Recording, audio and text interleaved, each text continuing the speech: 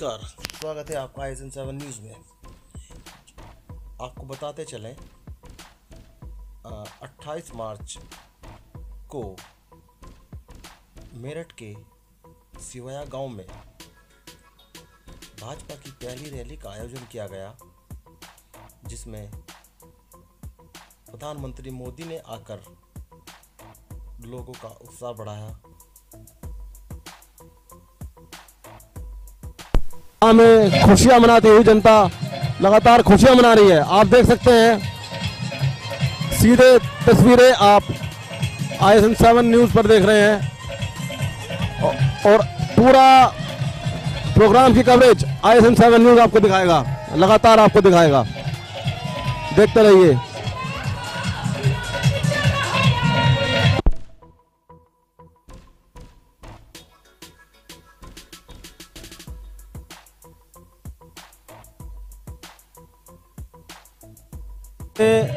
योगी जी मंच पर पहुंच चुके हैं और आपको एक बार यहाँ की जनता का भी नज़ारा दिखा दें कि कितने लोग पीछे। मैं अपने कैमरामैन से चाहूँगा एक बार आप कैमरा घुमाए और दिखाए कि जनता भारी संख्या में यहाँ पर मौजूद है। और आप देख सकते हैं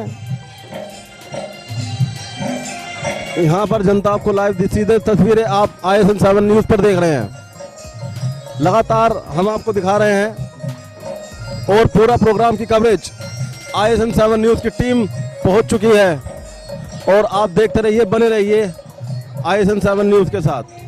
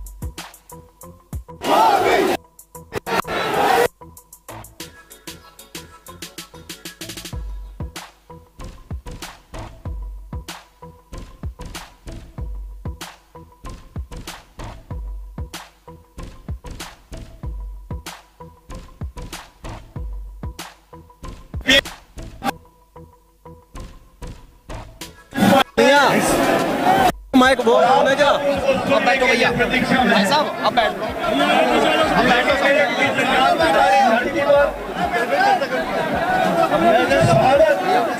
ये करना आवश्यक है।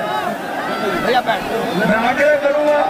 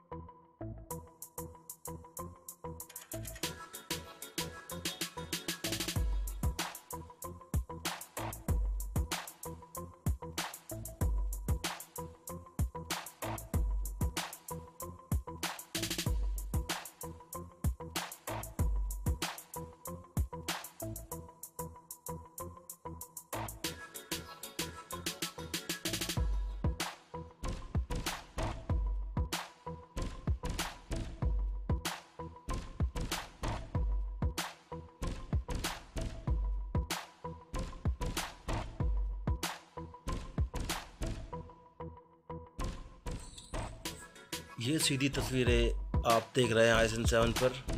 जी हाँ, दाएं से संजीव बालियान और बीच में बैठे हैं प्रधानमंत्री मोदी जी। उनके बगल में है उत्तर प्रदेश के मुख्यमंत्री योगी आदित्यनाथ जी और मेरठ क्षेत्र के सभी विधायक,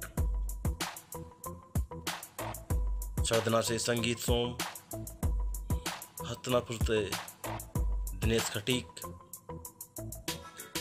सिवाल खास से जितेंद्र सतवाई,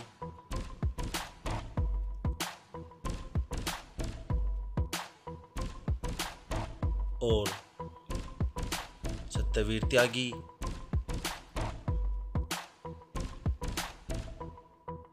अगर कोई विधायक नहीं आया तो वो शहर विधायक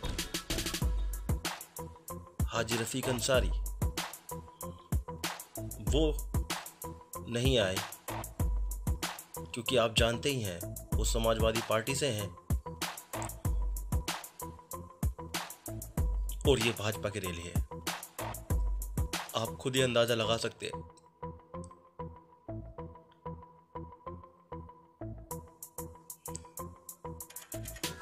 और भी आगे की खबरें देखने के लिए हमारे चैनल को YouTube पर सब्सक्राइब करें, Facebook पर पेज लाइक करें और Twitter पर फॉलो करें। ताज़ा खबरें देखने के लिए हमारी वेबसाइट www.isn7.in पर लॉगिन करें।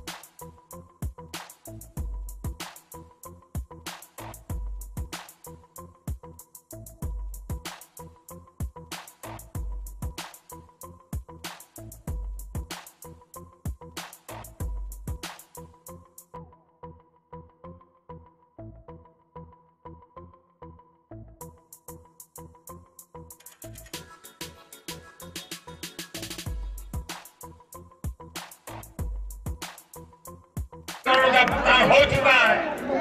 उत्तर प्रदेश में तो इन महामिलावटी दरों वाली सरकारों ने हाल कर रखा था कि गन्ना किसान एक साल गन्ना बेचता था और उसका भुगतान उसे कभी कभी एक साल बाद तो कभी 2 साल बाद मिलता।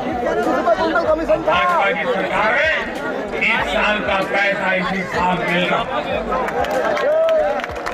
मुझे पता है कि अभी गन्ना किसानों का बकाया है और मैं आपको भरोसा कराता हूं कि आपकी एक पाई दिलाई जाएगी। आपकी एक दिलाएगी और बहुत जल्दी दिलाएगी। देश का किसान हमारे लिए अन्नदाता, किसानों के लिए ऐतिहासिक कदम हमारी सरकार ने उठाए। दशकों से लागत का 1.5 गुना समर्थन मूल्य देने की मांग आप सभी की रही। उसको भी हमने पूरा कर दिया। यहाँ आए अनेक किसान साथियों को भी पीएम किसान सम्मान निधि की पहली किस्त सीधे बैंक खाते में तक मिल चुकी है। जिनको नहीं मिली है उसके खाते में भी बहुत जल्द पहली किस्त पहुंच जाएगी।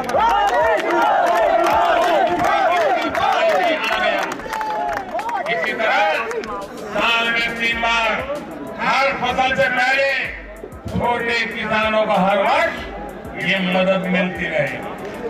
यूपी के 100 करोड़ से अधिक किसान पहले नेशनल कैपिटल रीजन में शामिल कर दिया गया था और यहाँ की स्थिति क्या थी ये आप लोग बेहतर जानते हैं।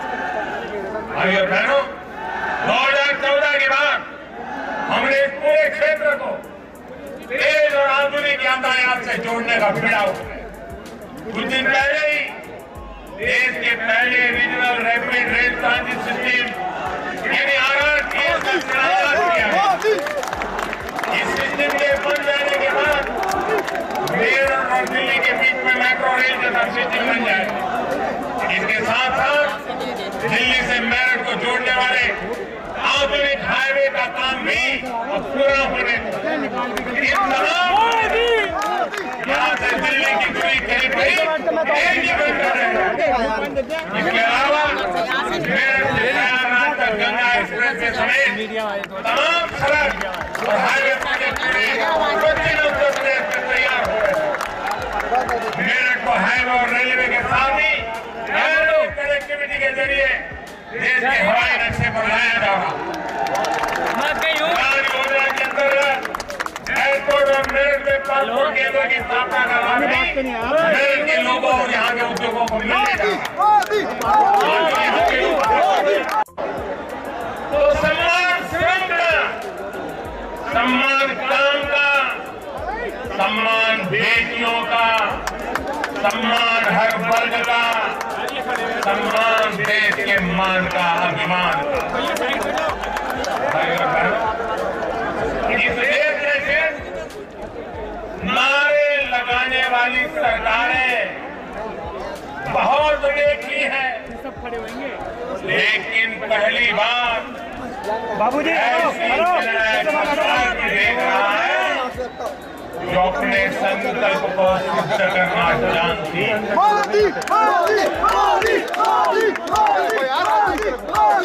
हाथ नीचे कर लो भैया। जमीन हो, आसमान हो या फिर अंतरिक्ष, सर्जिकल स्ट्राइक का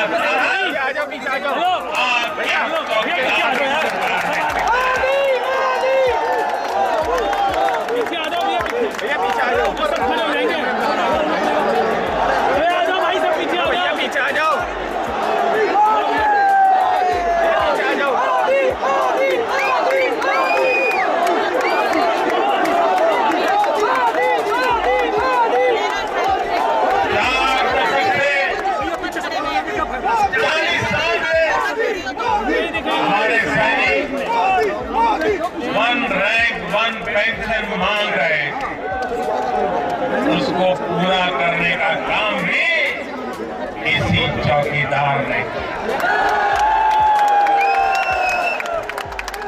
देश के करीब 12 करोड़ किसान परिवारों को 75,000 करोड़ रुपए की सीधी राशि मदद का काम भी किसी चौकीदार ने किया। देश के लगभग 50 करोड़ गरीब परिवारों को हर वर्ष 5 लाख रुपए तक के मुफ्त इलाज की व्यवस्था भी हमारी सरकार ने। देश के 34 करोड़ गरीबों के लिए जन धन योजना के तहत बैंक खाते भी हमारी सरकार ने खुलवाए हैं।